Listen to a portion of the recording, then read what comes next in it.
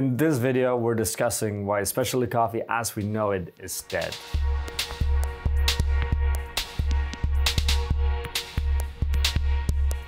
Welcome, my name is Patrick Rolfe and this is Coffee with April. For the last months, weeks, kind of a long time now, I've been getting different questions regarding processing of coffee, right? So processing or different styles of new innovative processing is widely discussed, both in the world of competitions, but also just in general among kind of guests and consumers, right? So in this video, we kind of want to clarify, let's say, April's standpoint on a lot of these questions, right? I myself have been in a few articles lately that's going to be published soon as well, kind of explaining a little bit more in detail these different perspectives, right? And for those of you that have been following us on Patreon, you've already heard me rant quite a lot about it, right? And I think specialty coffee today is in a pretty interesting position, right? And that is because we're in the process of redefining what it is. Back when I started in the industry or in coffee 10 years ago, it was crystal clear what specialty coffee was for everyone, especially from a taste perspective. And back in those days, it was all about reintroducing or introducing what coffee should taste like, right? Especially then for a guest or a consumer that is maybe not used to it. Today, what is happening more and more is that we realize somewhere halfway through that in specialty coffee, it's hard for us to reach as many consumers as possible. So rather than being better at communicating what specialty coffee should stand for and could taste like, we ended up in a situation where we tried to modify our own coffee to fit a wider range of consumers, right? Basically, we made specialty coffee a lot less special. And that kind of brings us to today, right? Where we're in a situation where specialty coffee has never tasted in general as bad as it does today, right? And I'm going to clarify a little bit later on what I mean with that, right? Because there's obviously different perspectives to it. But basically, my main reflection during the time in coffee up until now is that instead of trying to take all of those values that we have in specialty coffee and spread them, we basically change the value, right? Which is a very common practice where whenever you reach an obstacle that is difficult, rather than kind of move through it or move past it, you kind of change your path. And that's a little bit what specialty coffee has been doing the last years as well, right? I think the most recent trend in that is infused coffees. The most recent trend in that is processing methods that are so intense in generating new flavors that we kind of lose the varietal and the terroir, right? So this video is a little bit about specifying where is April in all of this, right? And let's put on the record out there that we're actively not supporting any kind of infused coffees in any shape or forms. Now, defining what an infused coffee is can be a little bit tricky. Most of the time it's linked to some kind of natural gas in an anaerobic tank. That's a different kind of side story, and I'm sure we're going to get into those videos as we do more farm visits and more farm material as we go on as well, right? But basically the core thing of what we do here at April is that we want to represent three very important things in the cups of coffee, in the roasted coffee that we share with the world, right? And that's 1, terroir, 2, varietal, and 3, processing. But all three link together in a way that we can define every separate element or variable in that cup of coffee, right? So when we come across cups of coffee that is process dominant to an extent that we can't taste a different varietal or taste that different farm or the kind of different attributes that comes into the coffee because of the work they put in, that coffee for us is not defined as an interesting coffee, right? Then you call that specialty or not, that's a different story kind of.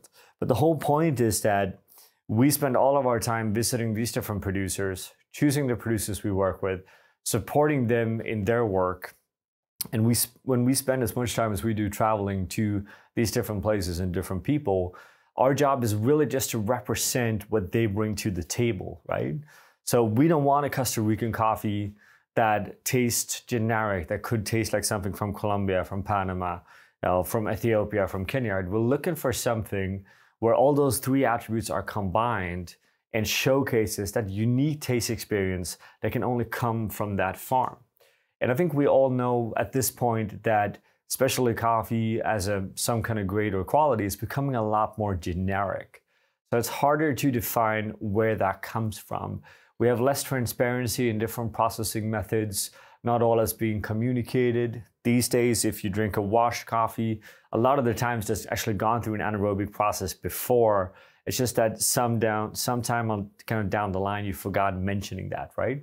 So we're at a point where it's even more important to be more transparent, clearer in what we do and why we do it, and also kind of take a standpoint, because I'm still one of those that believes that specialty coffee, in terms of defining quality for what quality could be. Specialty coffee is not supposed to be for everyone. We talk often about how it's better if everyone could drink specialty coffee in the world. Well, that's true if we stay true to what specialty coffee is.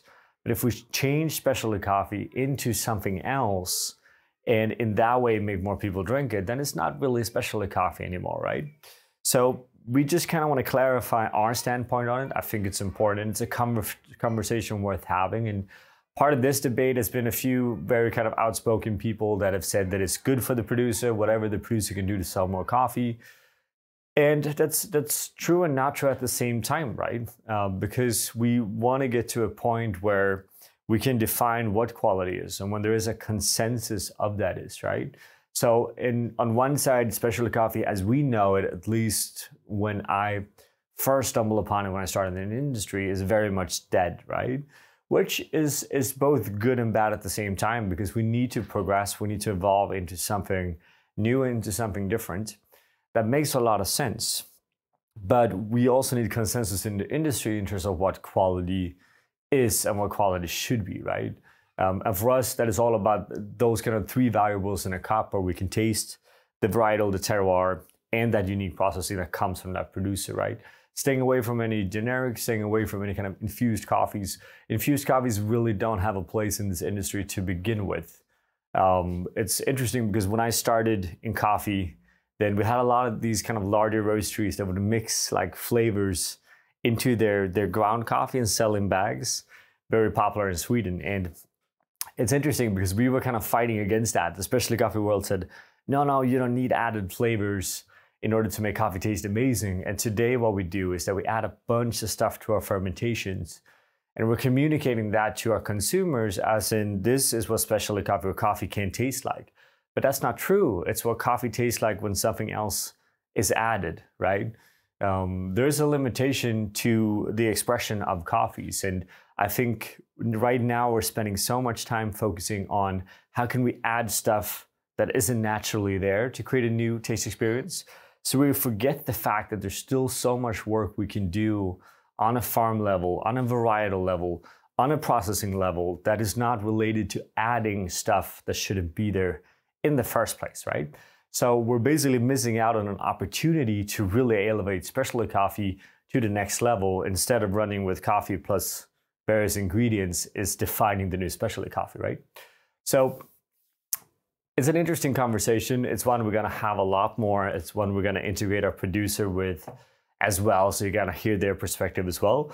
There is a lot of perspectives on this, which we all respect. That being said, our standpoint is hopefully very clear, and it's something that we're going to continue to push moving forward. And we intend to share a lot more material when it comes to kind of explaining, again, that cup quality we're looking for, and those three kind of different variables that we think are so important and why they are so important, right? So follow this channel, subscribe, do whatever you need to do to get more of this content as we come. And as always, we're really interested in having a conversation about this. Let's keep it nice. Let's keep it happy. There's no need not to. And let's see what we can do to kind of push specialty coffee forward without compromising on that future quality of specialty coffee. With that, we want to thank you for watching and remind you that we already have a detailed conversation about this going on Patreon. So if you want to have a little bit more of an unfiltered version, then make sure you sign up for that as well. Thank you. We want to give a special thank you to all of our Patreon supporters. It's because of you that we are able to continue to make these videos. And we want you all to feel free to always come with suggestions and ideas on the content that you want to see, because we are doing this for you and because of you. Thank you from all of us here at April.